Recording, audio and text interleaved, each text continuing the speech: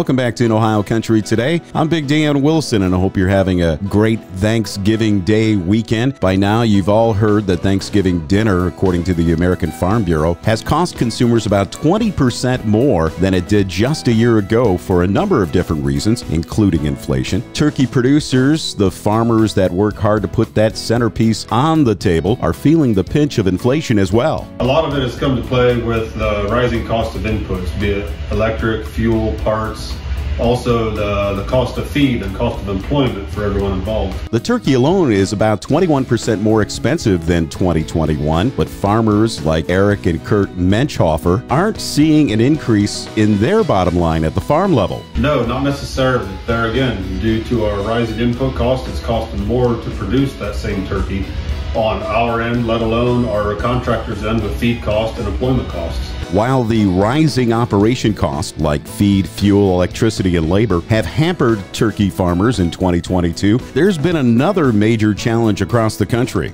Another big factor has been the constant threat of high-path avian influenza, mainly being the large unknowns surrounding it. High pathogen avian influenza has accounted for 7.5 million turkeys to be taken out of population, and the threat of the disease lasted longer this year than in typical years. There are many measures in place on the farm to protect the flock from HPAI. To this point, biosecurity has been our biggest forefront.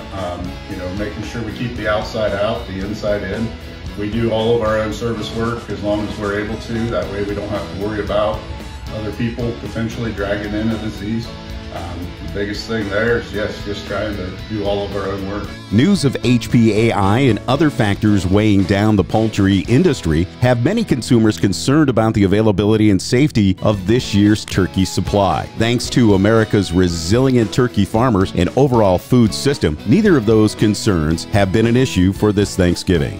There's plenty of turkey out there to be had. We're working as hard as we can to produce more when we can, and by all means, it's absolutely safe to eat. Consumers can also thank farmers like the Menschhofer brothers for their environmental efforts as well, something they take as much pride in as producing turkeys.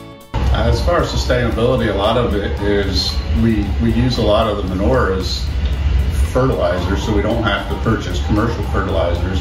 Sustainability-wise and then environment-wise, we're putting up a manure storage facility to keep our manure and our bedding under roof and out of the environment. Back to the survey from the American Farm Bureau, which projected Thanksgiving cost just over $64 for a family of 10. Even though that data is $10 higher than a year ago, you'd be hard-pressed to feed a feast like many of us have enjoyed for under $6.50 a person. Thanks to America's farmers, that's something to be thankful for. I'm Big Dan Wilson saying thank you to all the Buckeye farmers for what you do. We'll be back with more in Ohio Country Today right after this.